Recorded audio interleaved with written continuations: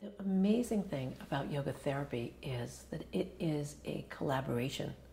So the person comes with whatever they come with in terms of what's happening in their life. And I come with a toolbox of things that I know how to do. And there's lots I don't know how to do.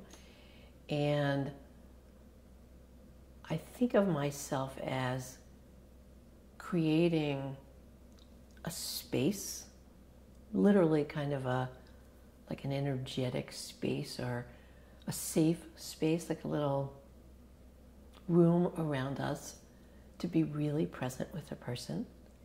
And I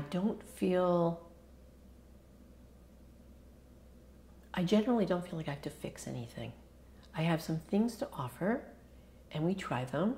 And if they're useful, great. If they're not, we might try something else, or the person might decide I'm not the right person to work with them. And whenever I feel that impulse to fix, one of the things I've gotten much better at is to notice that impulse and to make myself stop talking and really listen and recognize that the finding your way in healing is really up to the person who's got the presenting issue, whatever it is. That I have things that I can offer as help if they're useful, but I don't do the fixing.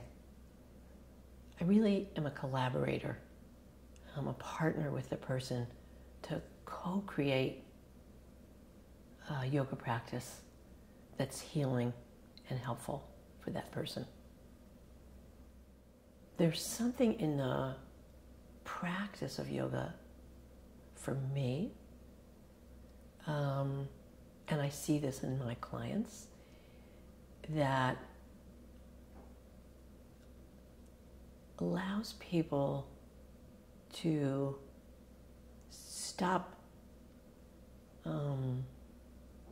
pushing against what's happening in their lives and just be present with the experience. And a lot of the suffering drops away or changes. It's not like it's necessarily gone, but it changes. I'm thinking of somebody who was here this week who had a terrible loss and in a very traumatic event. And she described how her yoga practice was the one place where she could go and feel safe. And so I often have a sense of, oh, this offers a little oasis for people who are suffering.